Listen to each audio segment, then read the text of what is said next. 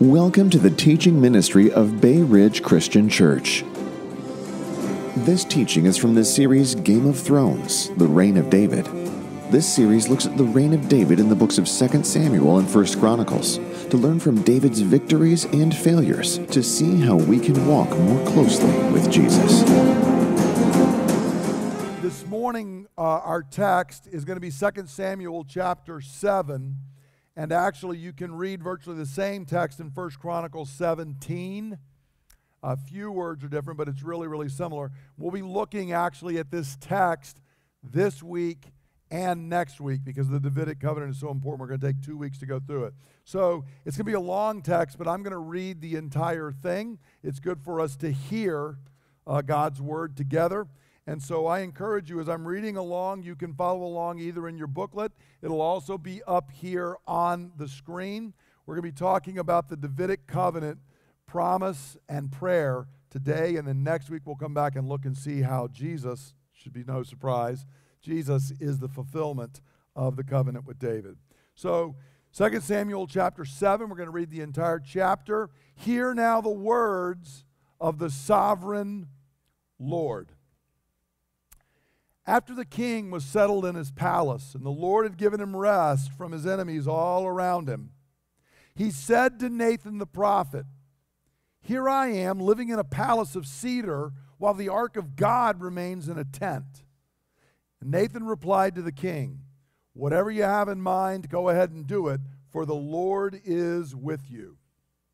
That night the word of the Lord came to Nathan, saying, "Go and tell my servant David, this is what the Lord says. Are you the one to build a house to dwell in?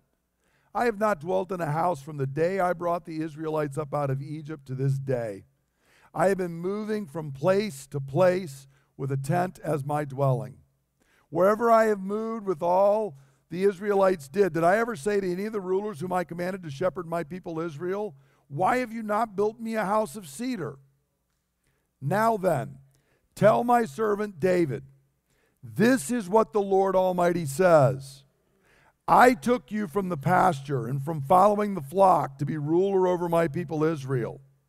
I have been with you wherever you have gone, and I have cut off all your enemies from before you. Now I will make your name great, like the names of the greatest men of the earth.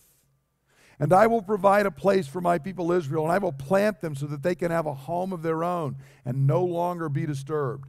Wicked people will not oppress them anymore as they did at the beginning and have done ever since the time I appointed leaders over my people Israel. I will also give you rest from all your enemies.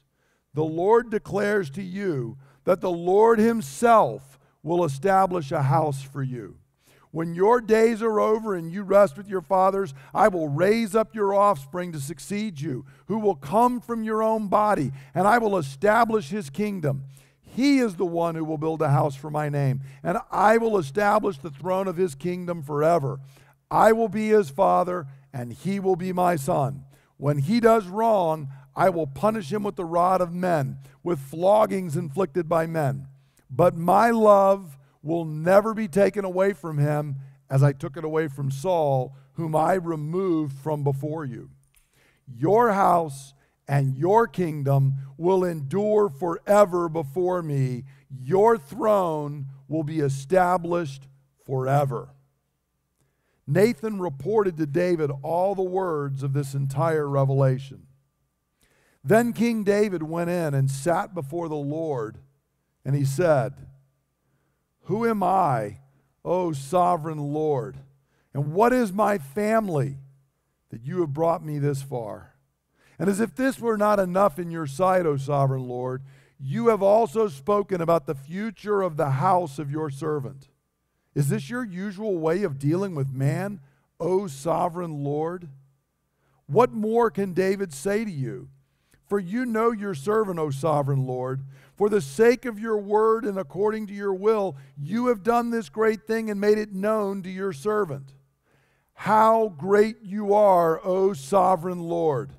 There is no one like you, and there is no God but you, as we have heard with our own ears. And who is like your people Israel, the one nation on earth that God went out to redeem as a people for himself and to make a name for himself and to perform great and awesome wonders by driving out nations and their gods before your people whom you redeemed from Egypt. You have established your people Israel as your very own forever, and you, O Lord, have become their God. And now, Lord God, keep forever the promise you have made concerning your servant and his house. Do as you promised, so that your name will be great forever. Then men will say, the Lord Almighty is God over Israel, and the house of your servant David will be established before you. O Lord Almighty, God of Israel, you have revealed this to your servant, saying, I will build a house for you. So your servant has found courage to offer you this prayer. O sovereign Lord, you are God. Your words are trustworthy, and you have promised these good things to your servant. Now be pleased to bless the house of your servant, that it may continue forever in your sight. For you, O sovereign Lord, have spoken, and with your blessing, the house of your servant will be blessed forever. May God bless the reading of his word. In July of 1776, around this time of year, up in Philadelphia, there was a gathering of the Continental Congress. And during that gathering, they asked a subgroup of men, Jefferson and Franklin and Adams, to get together and to write a Declaration of Independence, which they did. And we're all aware of that document. And I bring it up because in many ways, that document began a new epoch in Western civilization. Something new was happening there at the founding of our country. There were new ideas that were up in the air. But it's also important to understand they didn't actually arise out of nowhere. These ideas had been building really ever since the Magna Carta some 500 years before, and those were actually built upon things that had happened in Greece and Rome millennia before that. So it was a new thing, but it was built on something before, and it was a very important moment. And I bring it up because today's text is like that. It only took a couple of minutes to read through it, but it is really, really important. It's one of the most important moments in all of Scripture. Most commentators recognize this is the high point of the writing of 1st and 2nd Samuel, which was one book in the Hebrew canon. Everything up to this point was leading up to 2 Samuel 7, and everything else is a flow out from there. And in fact, everything that runs from Joshua all the way through 2 Kings, this is kind of the central passage in all of it. It explains what's going on with Israel. But it's important to understand it's not something that comes out of nowhere. We're going to see next week and look back. This is actually a restating of the covenant with Abraham. And it anticipates, of course, our Lord Jesus. So it's in the continuity of what God has been doing with his people. So we're going to take 2 weeks to work through this text. We want to understand what's happening, why is it so important, what does it mean for you and I. So let's dive into our text. Now David today, we've been following him through. He's become king, he's established, and he has a desire. And that desire is to build a house for Yahweh. Now notice in verses 1 to 3, what we see is where the intro to this covenant is stressing how David is the king and David is at rest. Notice up here I've got highlighted in the kind of orange color, the king in verse 2, he, and in verse 3, the king. The NIV changed it from saying the king in verse 2 because in English we don't like repetition. In Hebrew and Greek, they actually like repeating things. Verse 2 is actually the king said. 3 times we're told this is the king. The king is in his palace. The king said these words, and Nathan replies to the king. And notice as well in verse 1, it says that David is at rest. The picture is that after all we've been seeing ever since 1 Samuel, through all of those chapters where David was fleeing, he was with the Philistines, he was working even after Saul had died, and it took all those years for David to come to the throne, and then there's immediately battles with the Philistines and with other nations. finally we get here, and David's in his palace, and David is at rest. He is victorious. He is secure. He is the king over Israel, and it seems like the threats have been removed. And as David sits there in that state, notice he gives what his desire is in verses 2 and 3. I want to build a house for Yahweh. In verse 2, David says, look, this is what he calls in Nathan the prophet, who we've not met before in 1st and 2nd Samuel, but he's going to be a major character here in this chapter, and of course the sin with Bathsheba, and then actually at the coronation of Solomon, Nathan the prophet is going to be there and involved with that. So he's a big character in the rest of the story.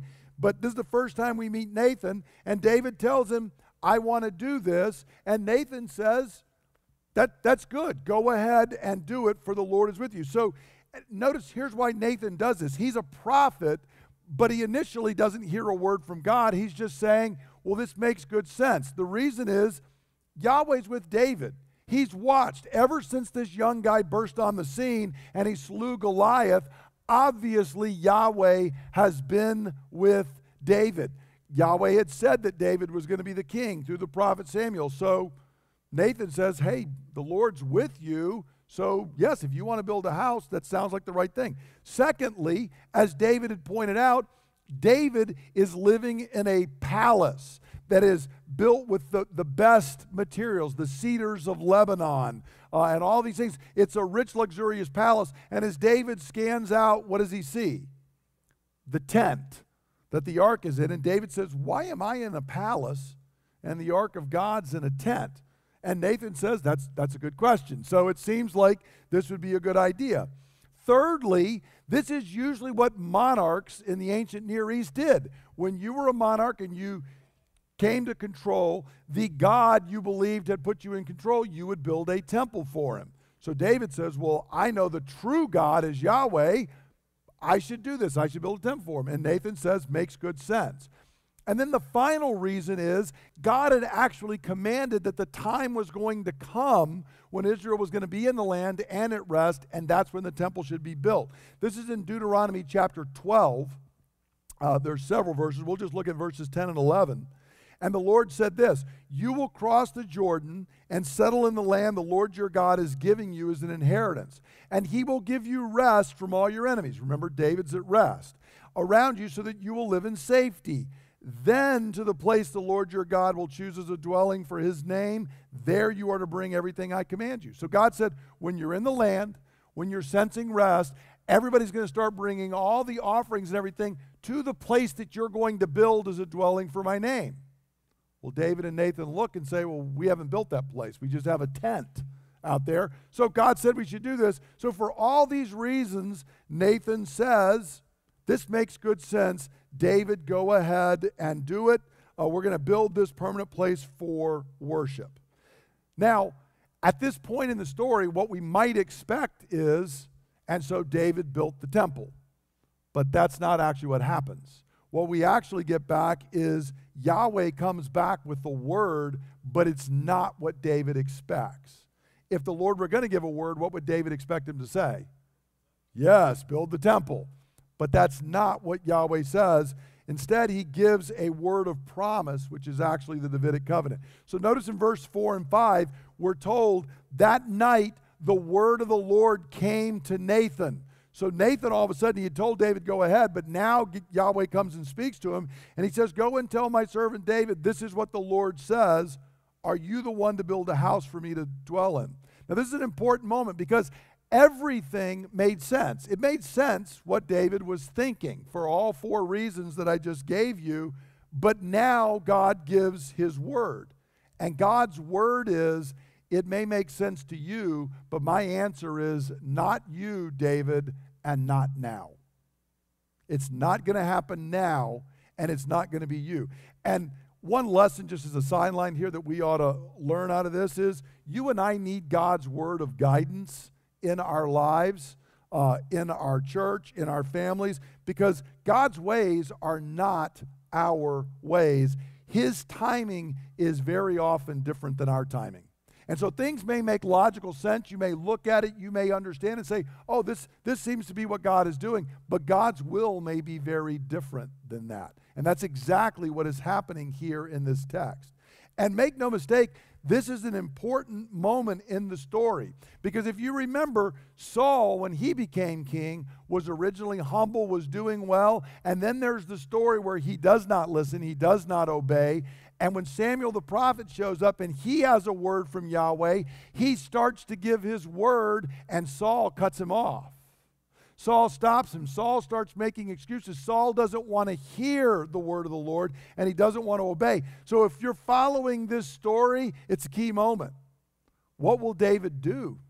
Saul started well, but when his will and the will of Yahweh crossed paths and they weren't on the same thing, Saul didn't listen. And he didn't listen to the prophet.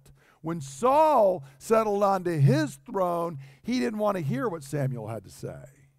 Well, how will David respond to the prophet Nathan? How will he respond to the word of the Lord? And here we see a key difference between David and Saul. Saul interrupts. Saul doesn't listen to the prophet. Saul doesn't obey. David realizes his place. And David says, I hear, I receive, I obey. And so God continues on then, and he makes this great covenant promise with David. Notice I'm going to roll through actually 4 parts of the promise today, and then we'll come back next week and look specifically at one part of it. And the first part of the promise is God promises to make David's name great. Notice in verse 9. He says at the end of the verse, now I will make your name great like the names of the greatest men on earth. So see, what's going on here is David said, I want to build a house to make Yahweh's name great. That's what I'm doing. I'm going to build a house, and everybody's going to know that Yahweh is great. But what God comes back and says is, no, David, I'm going to make your name great. You wanted to do something for my name. I'm actually going to do something for your name. And what God tells him is, you're not going to be some forgotten local warlord. Your name is going to reverberate down the corridors of time. David is going to become the king by which every other king of Judah is going to be judged.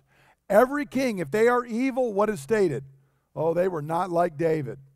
And if they are good, they will say, this is a good guy. He walked in the ways of David. He wasn't quite as good as David, but he walked after the way that his father David had been. So David's going to become this king by which all of the rulers of Judah are measured. His name is going to continue on. And in fact, one of the most amazing things, I hope to help us grasp this morning how great God's promise is. David wants to do something for God.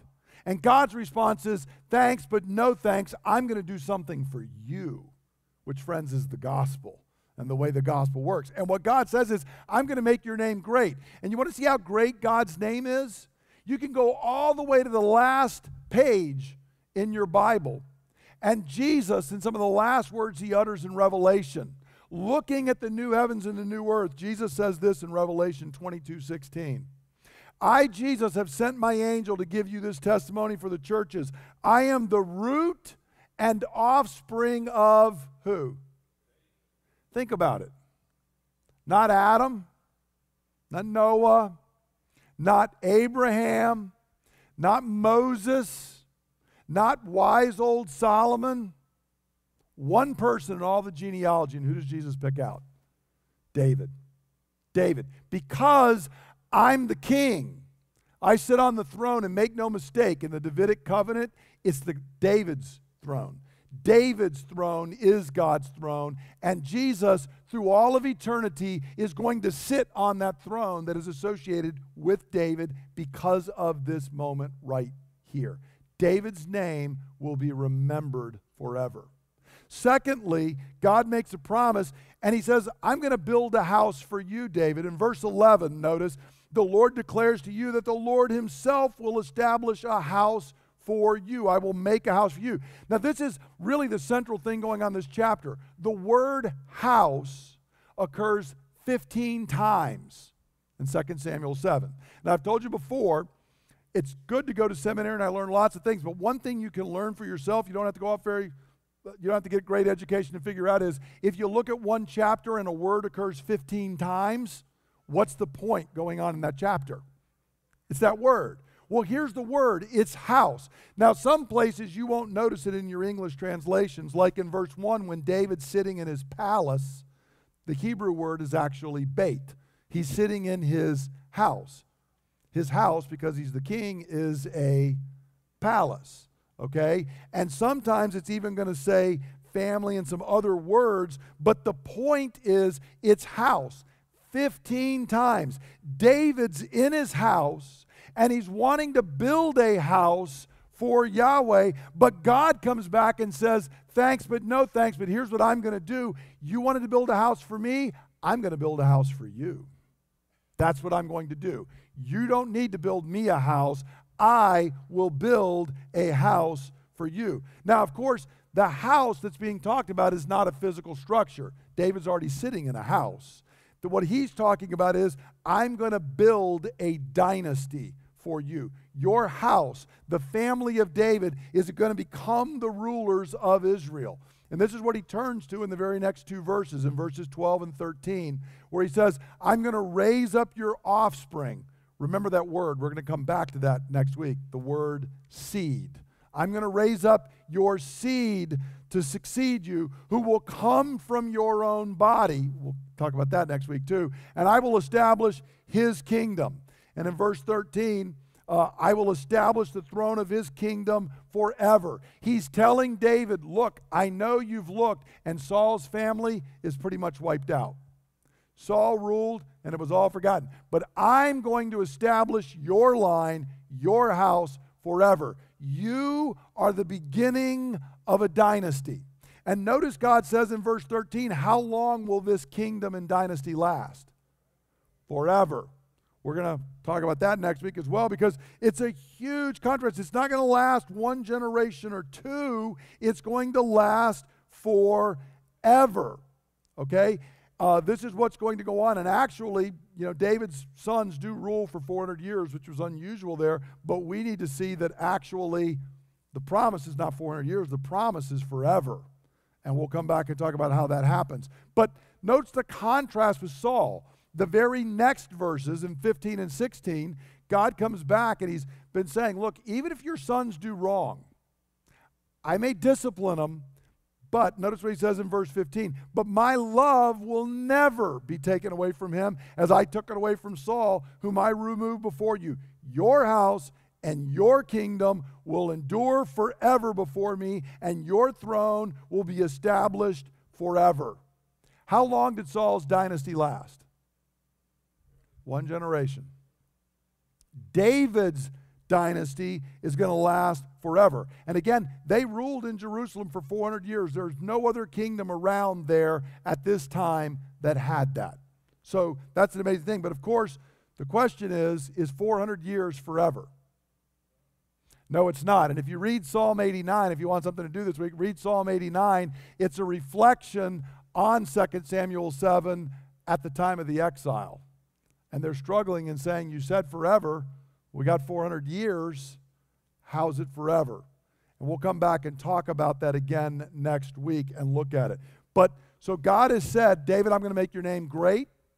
I'm going to build your house, which is a dynasty. And then finally, I am going to allow your son, who's going to be the next link in this dynasty, he is going to build a temple for me. Notice in verse 13.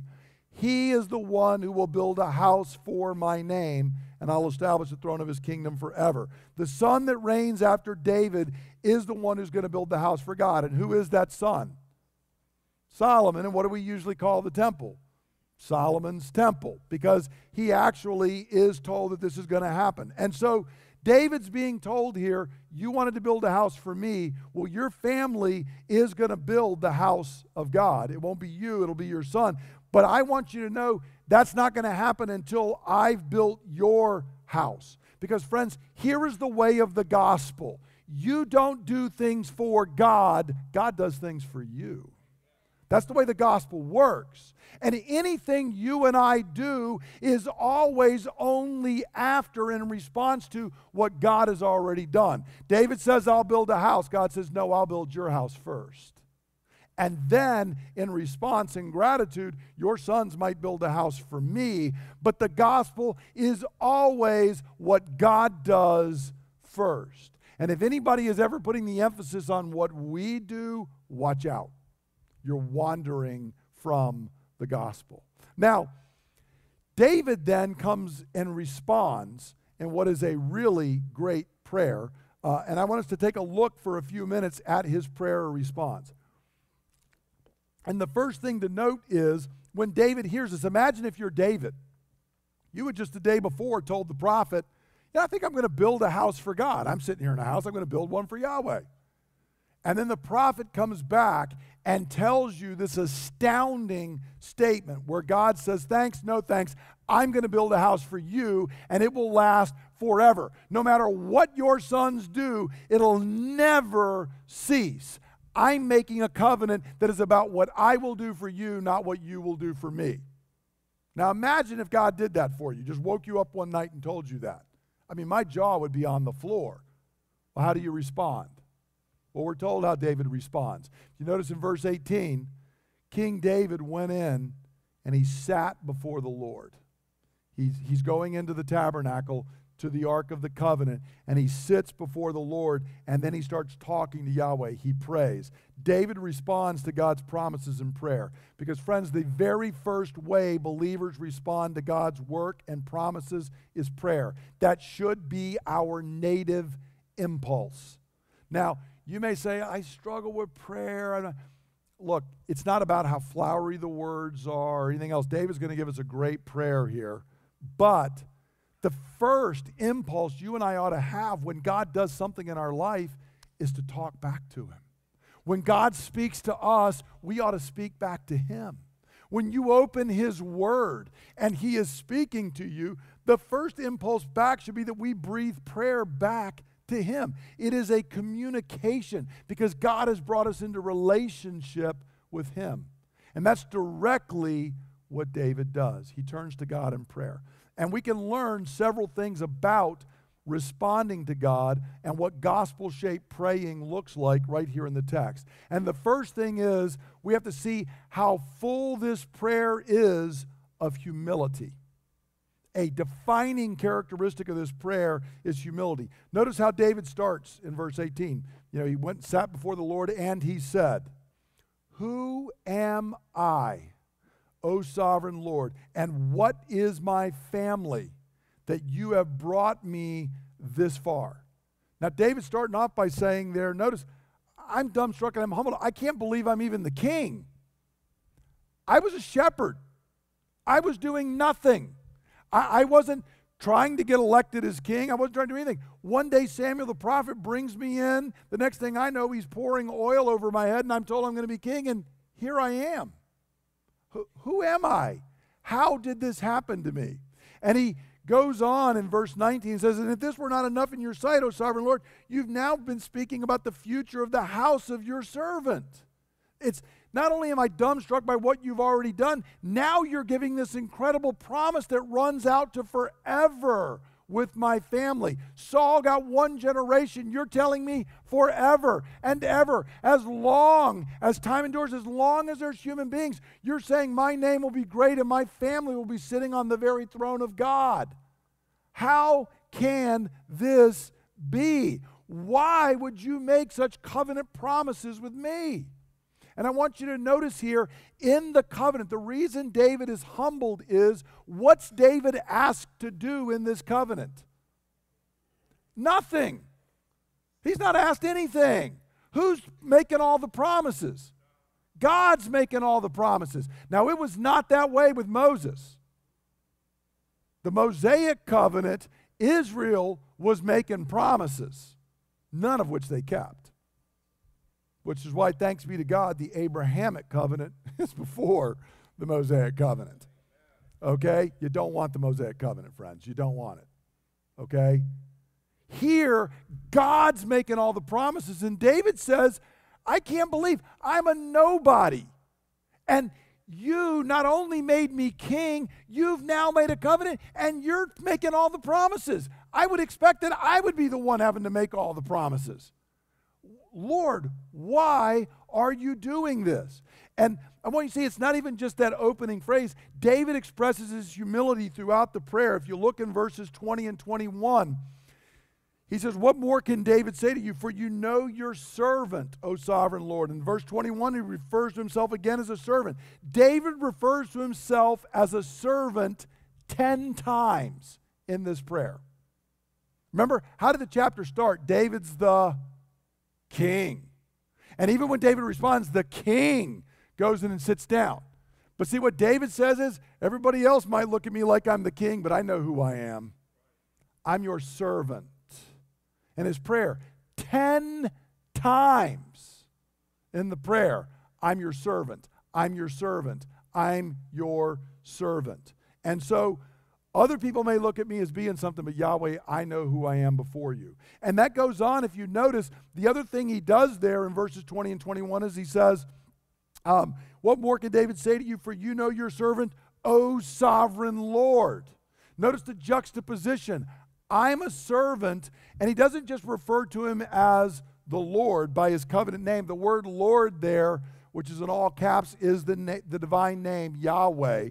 Sovereign Lord is this phrase, Adonai, Yahweh, where he's saying, you are not just Yahweh, you are the sovereign Lord. You rule over everything. And he refers to God 7 times by that name in this prayer. Now, interesting, we'll come back to this next week. That's also the name by which God revealed himself to Abraham in Genesis 15 when God's making covenant with Abraham. Because David's being very well aware he's receiving the Abrahamic covenant into his own family. And so he replies to God as the sovereign Lord 7 times. But what we should learn here is, here's the best way. If you and I struggle being humble, and how many of us struggle being humble? All of us. Pride is our root sin. Remember, friends? But we talked about this when we looked at the root vices. What's the best way for me to be humble? Is it to look at myself and try and make myself less? No. The best way to become humble is not to think less of yourself, but to think of yourself less. To put your gaze somewhere else. And so where is David putting his gaze? On God. Because when you see God as he is, humility's not really a problem. So that's exactly what David does. Notice here, the path to humility is not focusing on trying to humble myself, but rather seeing and speaking the greatness of God. So David not only refers to himself as a servant, he keeps referring to Yahweh as the sovereign Lord, the one who rules over all. Others think I'm the king. I know who the king is. You are the king. Now, secondly, not only is David's prayer full of humility, it's also full of praise, because when I'm focusing on the greatness of God, what ought to come tumbling out of my lips? Praise and adoration to God. And so notice here in verse 22, David then turns and says, how great are you, O sovereign Lord? There is no one like you, and there is no God but you, as we have heard with our own ears. So notice here, David is praising God for who he is. And interestingly enough, if you read Psalm 89, which is a reflection on this, the beginning of Psalm 89 is built off of this, and it starts with this long section of praising God for who God is. Because this is what is at the heart of the covenant. We are astounded by this covenant, and we have trust that God is going to keep his covenant because of who God is, the greatness of God, God's character. And so true prayer is built on praise to God for who he is, his character, his power, his greatness. So notice here, prayer is humbling myself, but exalting and praising God. And this is one of the things in our prayer, and we'll come back to this in applying the word a little bit, but honestly think about most prayer we hear today. Is it focused on God and who he is, or is it focused on me and what I want? It's a good question to ask. And one of the great reasons we struggle in prayer is because we got the focus on the wrong place. Can I tell you with great care and affection, you're not that interesting. Nor am I. We're just not. God is. He is worthy of focus. He is worthy of meditation and reflection. And if you want your prayer to flow easier, simply start giving praise to God. Simply start meditating on who God is. And it then flows into thanksgiving. Because this great God, and this is the astounding thing, he's not only great in himself, but he does great things in behalf of us as his people. And so notice David turns in verses 23 and 24 by saying, and who is like your people Israel? Now we might think that he's going to now praise Israel. Isn't Israel awesome? But the reality is Israel awesome? No. No, they're not. Okay, is the church awesome? No, we're not. We're really not.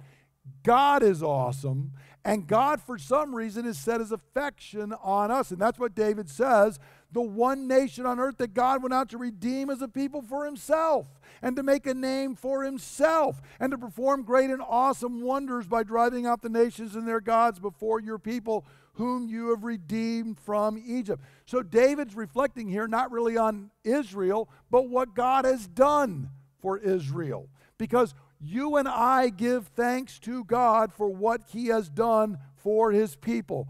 God fulfills his covenant promises to his people. And David reflects this when he says in verse 24 that you have established your people Israel as your very own forever, and you, O Lord, have become their God. This is the covenant motto. I will be your God, you will be my people.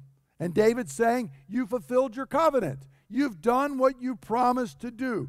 True gospel-centered prayer is fueled by thanksgiving for God's redemptive work in making us his own.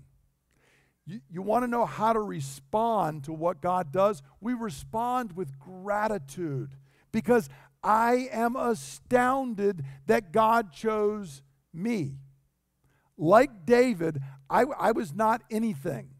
I was not setting out to try and figure out how I could serve God. I remember when I first became interested in the gospel, it was just a shot out of the dark. I met with the youth Friday night a week and a half ago, and we were talking about testimonies a little bit, and I explained, honest to goodness truth, I got saved because I was chasing some girl into a Bible study. How's that for a motive for God choosing to save me? I mean, what a lousy motive. I just wanted some girl. But, right, God was like, okay, that's good enough. And let me tell you, not a prize. Not a prize. 2 nights before I got saved, I was so drunk out of my mind and had smoked so much dope, I don't remember anything out of the night at all. Nothing. And God said, I want you. There's only one response to that. Why? I don't even want me. Why? And if we don't understand that, friends, we don't understand the gospel. And if we have gospel-centered prayer, it is full of thanksgiving to God. Why are you so gracious to us? Why are you so kind to us? Why do you care for your people? Why did you care for Israel? Why do you care for the church? Why have you saved me? Why have you been kind to my family? God, I can't understand, but I give you thanks and praise. That will fuel our prayers. The last area that David turns to then, after he's done that, he's humble. 10 times I'm your servant. 7 times you're the sovereign Lord. I praise you for who you are. I give thanks to you for what you have done. Then David's prayer, and only then, turns to claiming the covenant promises of God. Verse 25, he says, and now, Lord God, keep forever the promise you have made concerning your servant and his house. Do as you promised. The promise has now become a prayer. There's nothing better to do than pray God's word back to him. I have said many times, and I encourage you, pray the Psalms. Just pray them. Just open up the scripture and start praying them. pray the promises God has made to you and offer them back. That's exactly what David does now. And the promise of God now becomes the focus. David mentions his house 7 times throughout the prayer. In the prayer, 5 from this point on, verse 18, verse 19, verse 25, verse 26, verse 27, and verse 29, 2 different times. 5 times as he's talking about claiming and saying, God, do what you said, he mentions his house, because that's what the promise was centered on. And he's saying, God, I can't believe that you made these promises regarding my house, but you said you're going to build me a house, so do it. Do what you said you were going to do. David wants the Lord to fulfill his word, but notice why he wants him to do it. He tells us in verse 26, do as you promised, verse 25, so that, why does David want this to be fulfilled? So that your name will be great forever. God, I wanted to build a house for you. You said you were going to build a house for me. I wanted to do something to make your name great. You said you were going to make my name great. Here's my response. I can't believe you're doing this, but God, do it so that, in fact, your name will be great. My desire that I wanted in the first place was for your name to be great. Not that my name would be great, but rather that yours would. He wants God's name to be magnified and his fame to spread. And so David has great confidence and boldness in this prayer, but why has he got great confidence and boldness? Because of the character and the nature of God, the faithfulness of God, not because of David's own righteousness. Notice in verse 28, he says, O sovereign Lord, you are God. Your words are trustworthy, and you have promised these good things to your servant. See, there's 2 dangers we run into with prayer. Number 1, we don't want to boldly claim the promises of God in prayer because somehow, I'm putting God on the hook. Well, let me tell you something. When God's made a promise, he put himself on the hook. And so he wants me to quote that back. David is bold. But here's the other ditch that we run into. I'm going to get the promise of God because I've got the right formula and I've got enough faith. Your faith is not in faith. And how much faith did Jesus say you needed in the first place? A mustard seed, which is like microscopic. So what he's pointing out is it's not about how much faith you've got. It's not about your faith. It's about the faithfulness of God. It's not about you doing right. It's about the righteousness of God. Why can we be bold in prayer? Because God is a faithful, covenant-keeping God. What he has promised, he will do. So I have unbounded confidence that the gospel will prosper. We heard last week about all the believers that are in China. Why are all those believers in China right now? Is it because the church has done things so right? We're a mess and have been a mess. It's because God has promised to prosper the gospel. Why do I believe that God is going to reach into the Muslim world and Islam will not have the final say? Not because we got better marketing, not because we got better strategy or we got more resources, but because God is a covenant-making and covenant-keeping God. And he has promised on that day, people from every language, people from every nation, every tribe are going to be there praising him and glorifying him. And so because of that, I can be bold in claiming that in prayer because God is a faithful God. And that's what David does here. So, how do we apply this? And we'll close in prayer. It's a real simple question for us today, which is, how do I respond to God's work and promises in my life? Friends, God is directly active in each of our lives. That there is way too much deism even in the church. God's out there, but he's not directly involved. He's kind of, the watchmaker. He wound it up and it's running. That is not what the scripture says. Okay, God is actively involved and sovereign in every aspect of our lives. And he has made astounding promises in his word to us. So how do I respond to this? first, how do I respond to his work in my life? How do I respond? Let me ask several questions to kind of flip this around and get us to think through it. When I talk about God's work in my life, I got to go back to remember God's work in David's life is David thought he was going right, and which way did God want him to go? Left. God's plan was different than David's. And very often God's plan is different than my own. So, here's how I answer the question, how I respond. What do I do when God's will is different than my own? Do I act like Saul? Or do I act like David? Saul wanted a dynasty. Saul craved a dynasty. And when he found out that because of his own disobedience he wasn't getting a dynasty, he said, I'll fight with God over it.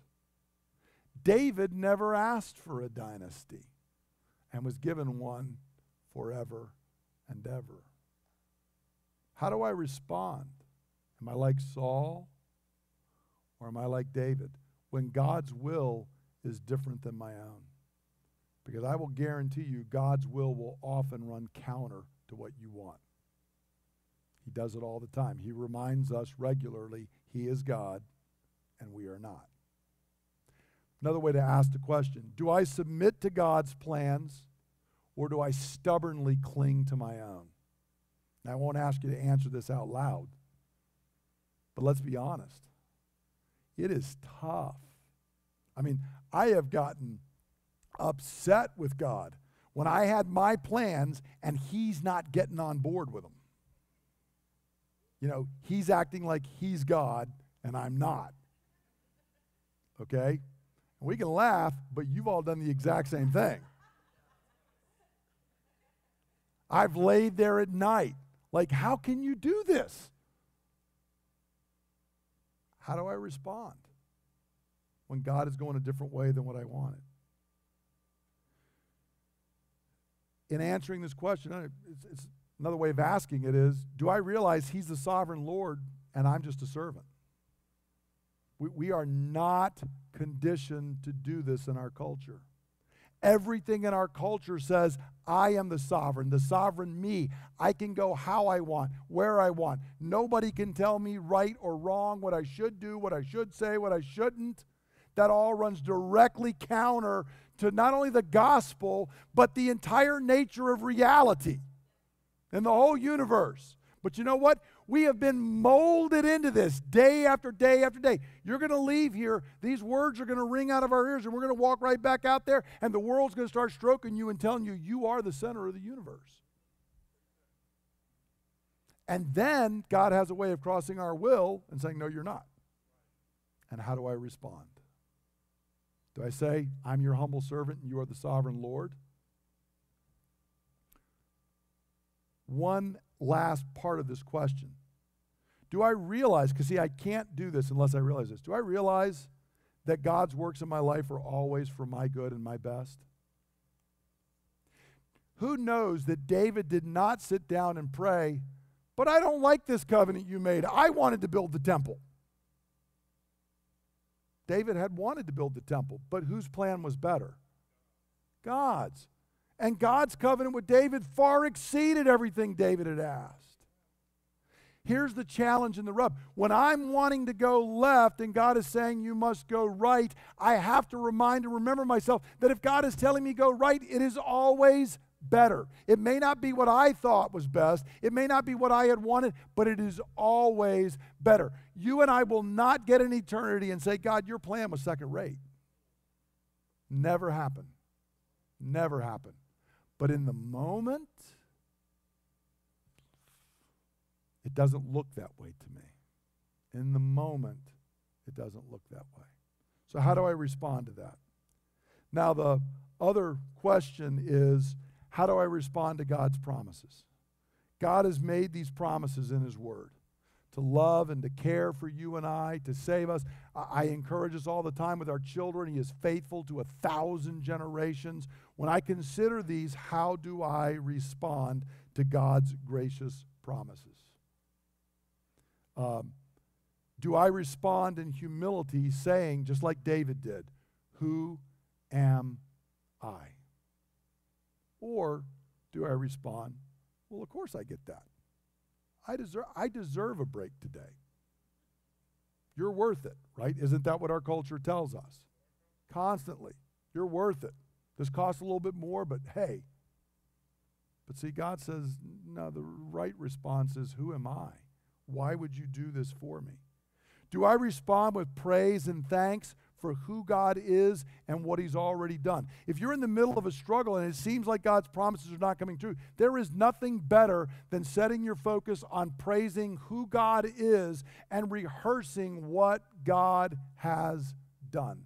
Nothing will build and encourage you to continue in obedience while God works out his covenant promises in your life, like reflecting on what he has already done before. And it's astounding sometimes. God does these amazing things. You remember Elijah? He fights the 400 prophets of Baal. God sends fire out of heaven and smokes them all and does all this kind of great stuff. And then Jezebel says, man, you've made me angry. I'm going to come get you. And what does Elijah do? Runs and hides in a cave. Now, we look at that and say, seriously, dude? I mean, God just showed up. It didn't rain for 3.5 years. 3.5 years.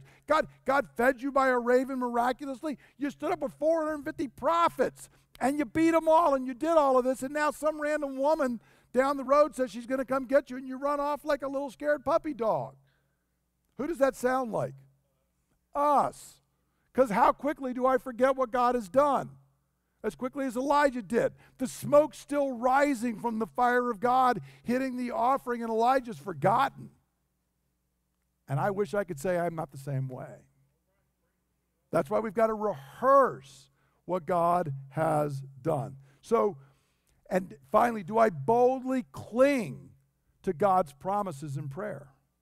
Do we another reason that we struggle in prayer sometimes is our prayers are so watered down. We don't want to ask God for what God's told us we should be asking for. We don't want to be bold because, again, I don't want to put God on the hook because I'm afraid he might not come through. And then I look bad because I prayed for it and it didn't happen.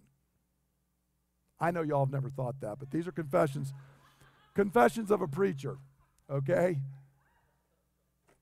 Do we boldly claim the promises of God? Because, friends, he is faithful. Now, what we're going to do today, I want you to stand with me, and we're going to take a moment here, and I'm going to pray. And I want to encourage you, my prayer is not going to be extempore right now. I'm actually doing a prayer that I meditated on this passage the other day and then kind of wrote a prayer of it. I want to encourage you, sometimes if you don't know what else to do in your quiet time, take a prayer and write it down in your own words. Spend time going, man, there is something about just writing down biblical prayers and personalizing them. So I want to encourage you to do that on your own. And let's pray together now to ask God to do these things in our lives. Hallelujah. Father, we can easily identify with David. We make plans, and then we often find that your plans are different than our own. But when we see your great promises and plans for us, like our father David, we can only stand amazed. For your plans always exceed our own, and your promises are so great that our minds reel.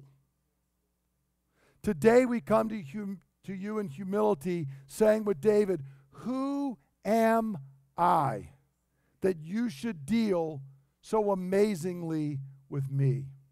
For you are the sovereign Lord over all. You are full of power, majesty, wisdom, and righteousness. And I am but a humble servant, fallen, flawed, and wavering, even in my best attempts to serve you. How great you are, O sovereign Lord. There is no one like you, and there is no God but you. And, O Lord, who is like your people, the church, which you have redeemed from every nation and across the ages to be your holy people, fulfilling your covenant, and that your name might be praised.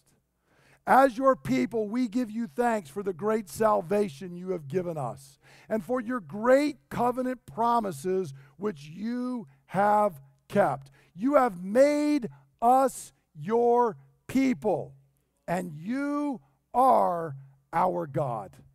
And now, O Lord, we have boldness to come, asking you to keep all your promises and plans for us. Do all that you have promised. Protect us from our enemies. Cause your word to prosper in and through us. Strengthen us by your Holy Spirit, that we might walk in righteousness rather than dwell in sin. And bless us to 1,000 generations. Lord, we are bold to claim these promises, not because we are righteous, but because you are. Not because of the amount of our faith, but because of your great faithfulness. Not for our glory, but for yours. For you are good, and you delight to do good for us. So, Lord, we ask that you would do all of this, and even more than we can ask or think, through the name of Jesus, David's greater Son. And God's people say, amen. So be it. Now may the Lord, the God of your fathers, increase you 1,000 times and bless you as he has promised. Go in the blessing of God through Jesus Christ. Amen.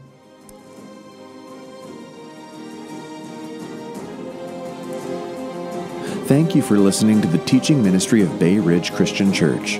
For more teachings and resources, please visit www.brcc.church.